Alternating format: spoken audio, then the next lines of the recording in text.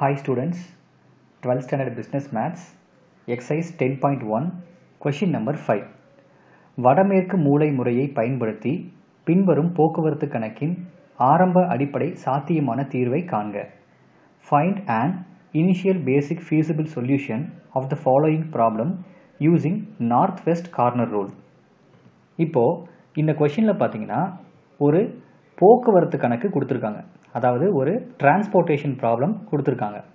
So இந்த transportation problem கொடுத்துட்டு இதோடைய ஆரம்ப அடிப்படை சாத்தியமான தீர்வு என்னவா இருக்கும், அதாவது இனிஷியல் பேசிக் ஃபீஸிபிள் சொல்யூஷன் என்னவா இருக்கும் அப்படின்னு கண்டுபிடிக்க சொல்லியிருக்காங்க. அதாவது மொத்த போக்குவரத்து செலவு என்ன அப்படிங்கிறது தான் இந்த இடத்துல இனிஷியல் பேசிக் ஃபீஸிபிள் சொல்யூஷன் அப்படின்னு கொடுத்துருக்காங்க.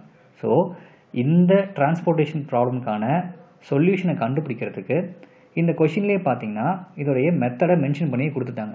அதாவது வடமேற்கு மூலை முறையை பயன்படுத்தி using north west corner rule அப்படின்னு கொடுத்துட்டாங்க. ஸோ இந்த டிரான்ஸ்போர்ட்டேஷன் ப்ராப்ளமை நம்ம நார்த் வெஸ்ட் கார்னர் ரூலை யூஸ் பண்ணி சால்வ் பண்ணணும். ஜென்ரலாகவே எந்த ஒரு டிரான்ஸ்போர்ட்டேஷன் ப்ராப்ளமும் கொடுத்துட்டு அதோடைய சொல்யூஷனை கண்டுபிடிங்க அப்படின்னு சொன்னாங்கன்னா ஃபர்ஸ்ட் எந்த ஒரு மெத்தட் கொடுத்துருந்தாலும் சரி அதை நம்ம அப்ளை பண்ணுறதுக்கு முன்னாடி கொடுத்துருக்க இந்த ப்ராப்ளம் பேலன்ஸ்டாக இருக்குதா, அதாவது சம நிலையில் இருக்கக்கூடிய போக்குவரத்து கணக்காக இருக்குதா அப்படின்னு செக் பண்ணிக்கணும்.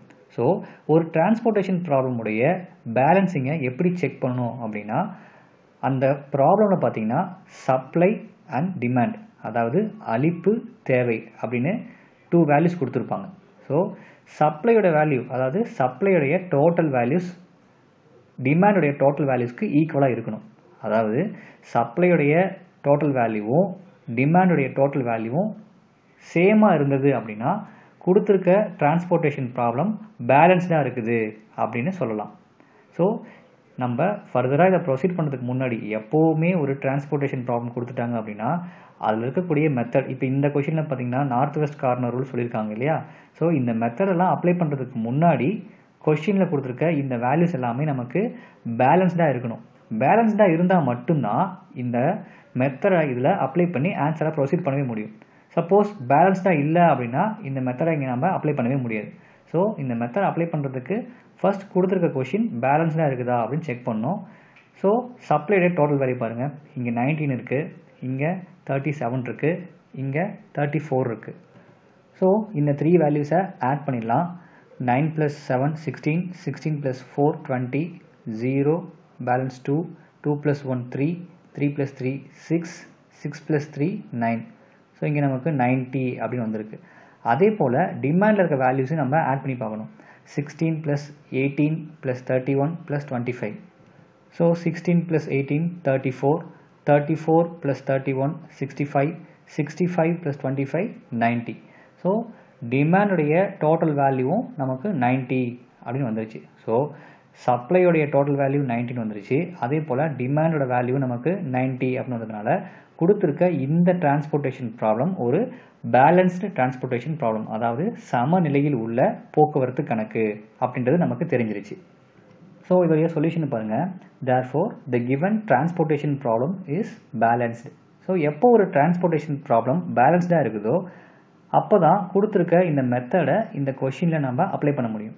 ஸோ ஃபர்தராக இதோடைய சொல்யூஷனில் கொடுத்துருக்க இந்த டேபிளேஷன் வேல்யூஸ்க்கு இங்கே சொல்லியிருக்க இந்த மெத்தடை, அதாவது நார்த் வெஸ்ட் கார்னர் ரூலை யூஸ் பண்ணிவிட்டு ஃபர்தராக இதை நம்ம ப்ரொசீட் பண்ணலாம்.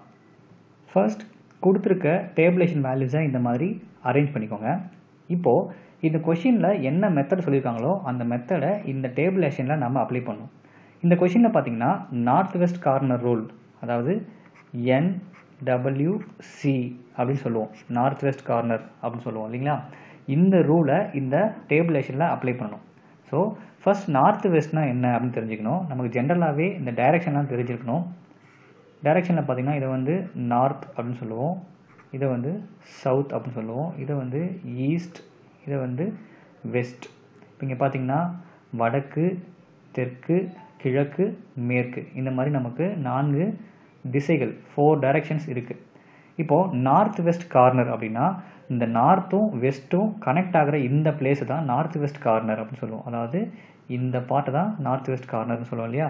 ஸோ கொடுத்துருக்க இந்த டேபிளேஷனில் இந்த டைரெக்ஷன் வந்து வெர்டிக்கல்னு சொல்லுவோம், இதை வந்து ஹரிசாண்டல் சொல்லுவோம். இப்போ இங்கே பார்த்தீங்கன்னா இதை வந்து நார்த் சைடுன்னு சொல்லுவோம், இதை வந்து சவுத்துன்னு சொல்லுவோம், இதை வந்து ஈஸ்ட், இது வெஸ்ட்னு சொல்லுவோம். இப்போது நார்த்துக்கும் வெஸ்ட்டுக்கும் கனெக்ட் ஆகிற இடம் பார்த்திங்கன்னா இந்த கார்னர் தான். ஸோ நார்த் வெஸ்ட் கார்னர் எந்த ஒரு டேபிளேஷன் கொடுத்தாலும் நார்த் வெஸ்ட் கார்னர் ரூலை அப்ளை பண்ண சொன்னாங்கன்னா அந்த டேபிளேஷனில் நார்த் வெஸ்ட் கார்னரில் என்ன வேல்யூ இருக்கோ அதை நம்ம சூஸ் பண்ணிக்கணும். இப்போது இந்த டேபிளேஷனில் நார்த் வெஸ்ட் கார்னரில் 5 இருந்தது. ஸோ இந்த 5 நான் இங்கே செலக்ட் பண்ணிட்டேன். இப்போது கரஸ்பாண்டிங்காக இதுக்கு இருக்கக்கூடிய சப்ளை அண்ட் டிமாண்ட், அளிப்பு தேவை, இது ரெண்டையும் நம்ம அலோகேட் பண்ணணும். ரெண்டில் ஏதாவது ஒரு வேல்யூ தான் உள்ளார அலோகேட் பண்ணுவோம். ஸோ எந்த வேல்யூவை அலோகேட் பண்ணலாம் அப்படின்றத பாருங்கள். எப்போவுமே சப்ளை அண்ட் டிமாண்டில் மினிமம் வேல்யூ எதுவோ அதை தான் நம்ம இந்த இடத்துல அலோகேட் பண்ணுவோம். இப்போது இந்த 5க்கு கரஸ்பாண்டிங்காக இருக்கிற சப்ளை பார்த்தீங்கன்னா 19, அதே போல் இங்கே டிமாண்ட் பார்த்தீங்கன்னா 16. ஸோ ரெண்டில் மினிமம் வேல்யூ 16. ஸோ இந்த 16ங்கிற இந்த வேல்யூவை உள்ளார அலோகேட் பண்ணிக்கோங்க. இப்போது இங்கே 16 வேல்யூஸ் இருந்தது, அந்த 16ஐயும் உள்ளார அலோகேட் பண்ணியாச்சு. ஸோ இங்கே ரிமைனிங் 0 இருக்கும். இப்போது இங்கே 19 வேல்யூஸ் இருந்தது, அதில் 16 வேல்யூஸை அலோகேட் பண்ணிட்டோம். அப்போ ரிமைனிங் இங்கே பார்த்தீங்கன்னா 3 வேல்யூஸ் இருக்கும். இப்போது இங்கே டிமாண்ட் பார்த்தீங்கன்னா 16 வேல்யூஸ் இருந்தது, அந்த 16 உள்ளே அலோகேட் பண்ணதுக்கப்புறம் இங்கே 0 ஆகிடுச்சு இல்லையா. ஸோ எப்போ ஒரு சப்ளை ஆர் டிமாண்ட் ரெண்டில் ஏதாவது ஒன்று 0 ஆகுதோ அதுக்கு கரஸ்பாண்டிங்காக இருக்கிற ரோ ஆர் காலம்ஸ் கேன்சல் ஆகிடும். இப்போ இங்கே பார்த்தீங்கன்னா டிமாண்ட் வேல்யூ நமக்கு இந்த இடத்துல 0 ஆகிடுச்சு. ஸோ இதுக்கு நேராக இருக்கிற இந்த காலம் நமக்கு கேன்சல் ஆகிடும். ஸோ இந்த ஃபஸ்ட்டு காலமை கேன்சல் பண்ணிடலாம். இப்போது ரிமைனிங் இருக்கிற வேல்யூஸ்க்கு மறுபடியும் நார்த் வெஸ்ட் கார்னர் ரூலை அப்ளை பண்ணுவோம். இப்போ இங்கே பார்த்தீங்கன்னா 362, 791, 475 இந்த மாதிரி வேல்யூஸ் இருக்கு இல்லையா. இதில் மறுபடியும் நார்த் வெஸ்ட் கார்னர் ரூலை அப்ளை பண்ணோம் அப்படின்னா இந்த நார்த் வெஸ்ட் கார்னரில் இருக்க வேல்யூ பார்த்தீங்கன்னா 3. ஸோ இந்த வேல்யூவை சூஸ் பண்ணிக்கணும். ஸோ நார்த் வெஸ்ட் கார்னர் ரூலை அப்ளை பண்ண உடனே நமக்கு நார்த் வெஸ்ட் கார்னரில் இருக்கிற, அதாவது வடமேற்கு மூலையில் இருக்கிற மதிப்பை நம்ம சூஸ் பண்ணிவிடுவோம். இந்த மாதிரி ஒரு மதிப்பை சூஸ் பண்ண உடனே அதுக்கு கரஸ்பாண்டிங்காக இருக்கிற அளிப்பு, சப்ளை அண்ட் தேவை, டிமாண்ட், இந்த வேல்யூஸை நம்ம பார்க்கணும். ரெண்டில் எந்த வேல்யூ மினிமமாக இருக்குதோ அந்த வேல்யூவை இந்த இடத்துல அலோகேட் பண்ணணும். இப்போ இங்கே பார்த்தீங்கன்னா 19 வேல்யூஸ் இருந்தது, அதை ஆல்ரெடி ப்ரீவியஸ் ஸ்டெப்பில் 16 கொடுத்துட்டோம். ரிமைனிங் பார்த்தீங்கன்னா இங்கே 3 மட்டும்தான் இருக்குது. ஸோ இங்கே 3 இருக்குது, இந்த இடத்துல 18 இருக்குது. So supply 3, demand 18. பட் ரெண்டில் எது மினிமம் பாருங்கள், இந்த 3 தான் minimum value. So minimum value எதுவோ அதை தான் நம்ம உள்ளார அலோகேட் பண்ணுவோம். ஸோ இந்த இடத்துல 3ஐ அலோகேட் பண்ணிக்கலாம். இப்போது இங்கே 3 வேல்யூஸ் இருந்தது, அந்த 3 வேல்யூவையும் உள்ளார அலோகேட் பண்ணியாச்சு. ஸோ ரிமைனிங் இங்கே 0 அப்படின்னு இருக்கும். இங்கே 18 வேல்யூஸ் இருந்தது, அதில் 3 வேல்யூஸ் அலோகேட் பண்ணியாச்சு. ஸோ ரிமைனிங் இங்கே 15 வேல்யூஸ் இருக்கும். இப்போது இங்கே பார்த்தீங்கன்னா சப்ளை, அளிப்பு வந்து நமக்கு 0 ஆகிடுச்சு. ஸோ இது 0 ஆனதுனால இதுக்கு கரஸ்பாண்டிங்காக இருக்கிற இந்த ரோ ஃபுல்லாக நமக்கு கேன்சல் ஆகிடும். பிகாஸ் இதை மறுபடியும் நம்ம யூஸ் பண்ண முடியாது, அதனால் இந்த ரோவை கேன்சல் பண்ணிக்கலாம். இப்போது அகெயின் மீதி இருக்கிற இந்த வேல்யூஸ்க்கு மறுபடியும் நார்த் வெஸ்ட் கார்னர் ரூலை அப்ளை பண்ணோம் அப்படின்னா இந்த டேபிளேஷனில் நார்த் வெஸ்ட் கார்னரில் இருக்கிற வேல்யூ 7. ஸோ இதை நம்ம சூஸ் பண்ணிக்கலாம். இப்போது அகெயின் இந்த 7க்கு கரஸ்பாண்டிங்காக இருக்கிற சப்ளை அண்ட் டிமாண்ட் ரெண்டில் எது மினிமமோ அதை உள்ளார அலோகேட் பண்ணிக்கலாம். இங்கே பார்த்தீங்கன்னா 37 இருக்குது, இங்கே 15 இருக்குது. ஸோ மினிமம் வேல்யூ 15, அந்த 15ஐ உள்ளார அலோகேட் பண்ணிடலாம். இப்போது அலோகேட் பண்ண உடனே இந்த இடத்துல பார்த்தீங்கன்னா நமக்கு 0 ஆகிடும். பிகாஸ் இங்கே 15 வேல்யூஸ் இருந்தது, அந்த 15ஐயும் அலோகேட் பண்ணிட்டோம். ஸோ இந்த இடம் 0 ஆகிடும். இப்போது இங்கே 37 வேல்யூஸ் இருந்தது, அதில் 15 வேல்யூஸை அலோகேட் பண்ணிட்டோம். ஸோ ரிமைனிங் இங்கே 22 வேல்யூஸ் இருக்கும். இப்போது இந்த இடத்துல பார்த்தீங்கன்னா டிமாண்ட் 0 ஆகிடுச்சு. ஸோ இதுக்கு கரஸ்பாண்டிங்காக இருக்கிற இந்த காலம் கேன்சல் ஆகிடும். ஸோ இந்த காலமை கேன்சல் பண்ணிடலாம். ஸோ இந்த மாதிரி எல்லா ரோவும் எல்லா காலமும் கேன்சல் ஆகிற வரைக்கும் இந்த ப்ராசஸை நம்ம கண்டினியூ பண்ணிகிட்டே இருக்கணும். எப்போ ரோஸ் அண்ட் காலம்ஸ் எல்லாம் கேன்சல் ஆகுதோ அப்போது இதை நம்ம ஸ்டாப் பண்ணிவிட்டு ஃபர்தராக சம்ம ப்ரொசீட் பண்ணிடலாம். அதாவது டிரான்ஸ்போர்ட்டேஷன் காஸ்ட்டை கண்டுபிடிச்சிடலாம். இப்போது இந்த டேபிளேஷனில் பார்த்தீங்கன்னா இன்னும் நமக்கு 4 வேல்யூஸ் இருக்குது, 9, 1, 7, 5 இந்த மாதிரி 4 வேல்யூஸ் இருக்கு இல்லையா. மறுபடியும் இந்த டேபிளேஷனுக்கு நார்த் வெஸ்ட் கார்னர் ரூலை அப்ளை பண்ணுவோம். இப்போது இந்த 4 வேல்யூஸில் நார்த் வெஸ்ட் கார்னரில் இருக்க வேல்யூ 9. ஸோ 9 நான் சூஸ் பண்ணிட்டேன். இப்போது இந்த 9க்கு நேராக இருக்கிற corresponding supply and corresponding demand இங்கே பார்த்தீங்கன்னா 22 இருக்குது, இங்கே 31 இருக்குது. ரெண்டில் மினிமம் வேல்யூ பார்த்தீங்கன்னா 22 தான். ஸோ இந்த 22 இந்த இடத்துல allocate பண்ணிடலாம். ஸோ இந்த இடத்துல நமக்கு 0 ஆகிடும். இப்போது இங்கே 31 இருந்தது, இதில் 22 வேல்யூஸை allocate பண்ணியாச்சு. ஸோ ரிமைனிங் 9 வேல்யூஸ் இங்கே இருக்கும். இப்போது இங்கே பார்த்தீங்கன்னா சப்ளை 0 ஆகிடுச்சு. ஸோ இதுக்கு கரஸ்பாண்டிங்காக இருக்கிற இந்த ரோ ஃபுல்லாகவே கேன்சல் ஆகிடும். ஸோ இந்த ரோவை கேன்சல் பண்ணிடலாம். அடுத்தது அகைன் பார்த்தீங்கன்னா நமக்கு 7, 5 அப்படின்னு இந்த 2 வேல்யூஸ் இங்கே ரிமைனிங் வந்துருச்சு இல்லையா. மறுபடியும் இதில் நார்த் வெஸ்ட் கார்னரில் அப்ளை பண்ணோம் அப்படின்னா நமக்கு நார்த் வெஸ்ட் கார்னரில் இங்கே 7 இருக்குது.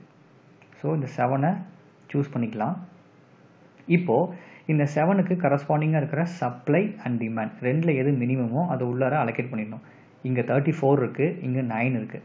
ஸோ மினிமம் வேல்யூ 9, இந்த இடத்துல 9 அலோகேட் பண்ணிட்டோம். ஸோ இந்த இடம் நமக்கு 0 ஆகிடும். இப்போது 34ல் 9 வேல்யூஸை நம்ம அலோகேட் பண்ணிட்டோம். அப்போது ரிமைனிங் இங்கே பார்த்தீங்கன்னா 25 வேல்யூஸ் மீதி இருக்கும். இப்போது இந்த இடத்துல டிமாண்ட் 0 ஆனதுனால கரஸ்பாண்டிங் காலமை கேன்சல் பண்ணிடலாம். ஸோ இந்த காலம் ஃபுல்லாக நமக்கு கேன்சல் ஆகிடும். இப்போது இந்த டேபிளேஷனில் பார்த்தீங்கன்னா ஃபைனலாக ஒரே ஒரு பாக்ஸ் மட்டும் இன்னும் கேன்சல் ஆகாமல் இருக்கும். அதோடைய கரஸ்பாண்டிங் சப்ளை அண்ட் டிமாண்ட் இந்த ரெண்டு வேல்யூ நீங்கள் கொஞ்சம் கிளியராக பார்த்தீங்கன்னா ரெண்டுமே ஈக்குவலாக இருக்கும். ஸோ எப்போவுமே ஒரு டிரான்ஸ்போர்ட்டேஷன் ப்ராப்ளம் அப்படின்னா ரோஸ் அண்ட் காலம்ஸ்லாம் கேன்சல் ஆகும்போது கடைசியாக ஒரே ஒரு பாக்ஸ் மட்டும் மீதி இருந்தது அப்படின்னா அதோடைய சப்ளையும் டிமாண்டும் நமக்கு ஈக்குவலாக வரணும். இப்படி ஈக்குவலாக வந்துருச்சு அப்படின்னா 99% இந்த ப்ராப்ளமை நம்ம கரெக்டாக எந்த வித தப்பும் இல்லாமல் கரெக்டாக ப்ரொசீட் பண்ணுறோம் அப்படின்னு அர்த்தம். இப்போது இந்த ப்ராப்ளம்லையும் பார்த்திங்கன்னா நமக்கு ஒரு பாக்ஸ் ரிமைனிங் வரும்பொழுது அதோடைய சப்ளை அண்ட் டிமாண்ட் ரெண்டுமே நமக்கு சேமாக இருக்குது. அப்போது நம்ம இது வரைக்கும் இந்த ப்ராப்ளமை கரெக்டாக ப்ரொசீட் பண்ணிட்டு இருக்கோன்னு அர்த்தம். இப்போது இந்த ரெண்டு வேல்யூவில் ஒரு வேல்யூ உள்ளார நம்ம அலோகேட் பண்ணுவோம். பட் இங்கே ரெண்டுமே ஒரே வேல்யூ தான். ஸோ அந்த 25ஐ உள்ளார அலோகேட் பண்ணிடலாம். ஸோ இங்கே 25 வேல்யூஸ் இருந்தது, அதில் 25ஐயும் உள்ளே அலோகேட் பண்ணிட்டோம். ஸோ இங்கே 0 ஆகிடும். அதே போல் இங்கே 25 இருந்துச்சு, அதையும் நம்ம உள்ளே அலோகேட் பண்ணியாச்சு. ஸோ இங்கேயும் நமக்கு 0 ஆகிடும். இப்போது இங்கே சப்ளை 0 ஆனதுனால கரஸ்பாண்டிங் ரோ ஃபுல்லாக நமக்கு கேன்சல் ஆகிடும். அதே போல் இங்கே டிமாண்ட் 0 ஆனதுனால கரஸ்பாண்டிங் காலம் ஃபுல்லாக நமக்கு கேன்சல் ஆகிடும். இப்போது இந்த டேபிளேஷனை நீங்கள் நல்லா கவனித்து பாருங்கள். Each and every rose and columns எல்லாமே நமக்கு கேன்சல் ஆகிடும். ஸோ இப்படி தான் ஒரு டிரான்ஸ்போர்ட்டேஷன் ப்ராப்ளம் கொடுத்துட்டாங்க அப்படின்னா அதுக்குள்ளே இருக்கக்கூடிய ரோஸ் அண்ட் காலம்ஸ் எல்லாமே கேன்சல் ஆகிற வரைக்கும் இந்த ப்ரொசீஜரை நம்ம கண்டினியூ பண்ணிட்டே இருக்கணும். ஃபைனலாக எல்லா ரோவும் எல்லா காலமும் கேன்சல் ஆனதுக்கப்புறம் உள்ளே அலோகேட் ஆகிருக்க வேல்யூஸை யூஸ் பண்ணி டோட்டல் டிரான்ஸ்போர்ட்டேஷன் காஸ்ட்டை கண்டுபிடிச்சிடலாம். ஸோ இப்போது இங்கே அலோகேட் ஆகிருக்க வேல்யூஸை யூஸ் பண்ணிவிட்டு மொத்த போக்குவரத்து செலவு டோட்டல் டிரான்ஸ்போர்ட்டேஷன் காஸ்ட்டை கண்டுபிடிக்க போகிறோம். அதுக்கு முன்னாடி போக்குவரத்து விவரம் டிரான்ஸ்போர்ட்டேஷன் ஷெட்யூலை நம்ம எழுதிடணும். அதாவது எந்தெந்த செல்ஸ் எல்லாம் அலோகேட் ஆகிருக்கோ அதுக்கு கரஸ்பாண்டிங்காக இருக்கிற வேல்யூஸ், அதாவது names O1, D1, O2, D2 இந்த மாதிரி நேம்ஸ் இருக்கு இல்லையா, இதை யூஸ் பண்ணி டிரான்ஸ்போர்ட்டேஷன் ஷெட்யூலை நம்ம எழுதணும். அதாவது போக்குவரத்து விவரத்தை நம்ம எழுதணும். தேர்ஃபோர் போக்குவரத்து விவரம் டிரான்ஸ்போர்ட்டேஷன் ஷெட்யூல். இப்போது இந்த டேபிளேஷனில் பார்த்தீங்கன்னா ஃபஸ்ட்டு செல் அலோகேட் ஆகிருக்கு இல்லையா. ஸோ இந்த ஃபஸ்ட்டு செல்லுடைய அட்ரஸ் பாருங்கள். இங்கே O1 இருக்குது, இங்கே D1 இருக்குது. ஸோ O1லேருந்து D1க்கு டிரான்ஸ்போர்ட்டேஷன் நடக்குது. So O1 to D1. அதே போல் ஃபஸ்ட்டு ரோவில் செகண்ட் செல் அலோகேட் இருக்கு இல்லையா. அப்போது O1லேருந்து D2க்கு டிரான்ஸ்போர்ட்டேஷன் நடக்குது. Comma O1 to D2. இப்போ அதே போல் செகண்ட் ரோவில் செகண்ட் செல் அலோகேட் இருக்கு இல்லையா. அப்போது O2லேருந்து D2க்கு டிரான்ஸ்போர்ட்டேஷன் நடக்குது. So O2 to D2. தென் அதே போல் O2 to D3. O2 to D3. Then third ரோவில் பார்த்தீங்கன்னா O3லேருந்து D3க்கு டிரான்ஸ்போர்ட்டேஷன் நடக்குது. So O3 to D3. அதே போல் O3லேருந்து D4க்கு டிரான்ஸ்போர்ட்டேஷன் நடக்குது.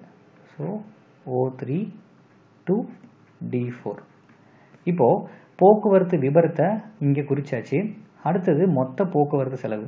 இந்த மொத்த போக்குவரத்து செலவை எப்படி கண்டுபிடிக்கணும் அப்படின்னா எந்தெந்த செல்ஸ்லாம் அலோகேட் ஆகிருக்கோ அந்த செல்ஸில் இருக்கக்கூடிய வேல்யூஸை ஜஸ்ட் மல்டிப்ளை பண்ணிவிட்டு வர ஆன்சர்ஸ் எல்லாத்தையும் ஆட் பண்ணணும் அப்படின்னா நமக்கு டோட்டல் டிரான்ஸ்போர்ட்டேஷன் காஸ்ட், அதாவது மொத்த போக்குவரத்து செலவு கிடைச்சிடும்.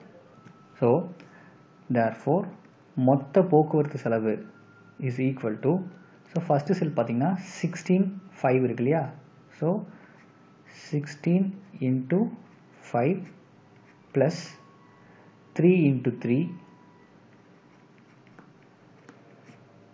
plus 15 into 7 plus 22 into 9 plus 9 into 7 plus 25 into 5. இப்போ இந்த வேல்யூஸ் எல்லாத்தையும் மல்டிப்ளை பண்ணிடலாம். 16 into 5 80 plus 3 3s are 9 plus 15 into 7 105 plus 22 into 9 198 plus 9 into 7 63 plus 25 into 5 125. இப்போ இந்த எல்லா வேல்யூஸையும் ஒன்றா ஆட் பண்ணிட்டோம் அப்படின்னா நமக்கு ஃபைனலாக 580 அப்படின்ற வேல்யூ கிடைக்கும். Therefore மொத்த போக்குவரத்து செலவு total transportation cost is equal to rupees 580. So this is the answer. That's all.